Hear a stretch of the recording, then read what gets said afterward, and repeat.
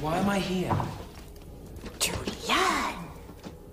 I will teach you to become the most powerful wizard in the world. Why?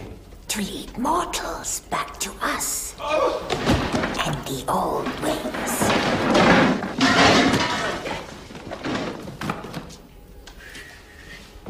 Well, what if I don't want to be a wizard?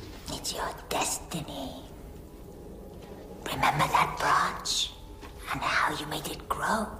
That's why you're here. To learn. Oh, Merlin. Merlin. You'll soon know the power that is in you. And when it is unleashed, you will hold this world in the hollow of your hand.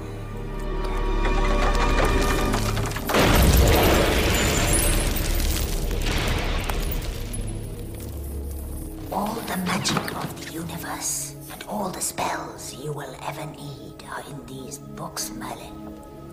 If I'm half mortal, will I die? In the fullness of time. We cannot change that. But we can change form. But it is only an illusion, particularly in his case.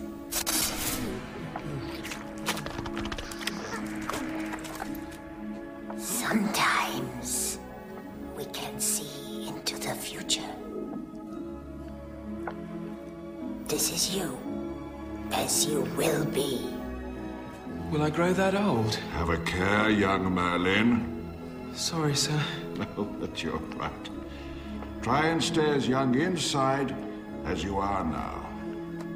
That's another thing to watch out for, young Merlin. Don't start giving advice. Frick, it's your turn.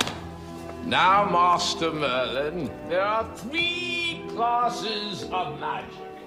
3 stages of progression to full wizard status. The first and lowest stage is wizard by incantation. Abracadabra, devenchot. The second stage wizards are hand wizards, whose magic is performed by gestures of the hands and fingers. The third and highest stage of wizardry, the supreme exponents, are wizards of pure thought, who need no words nor gestures, but by their will alone pierce the heavens.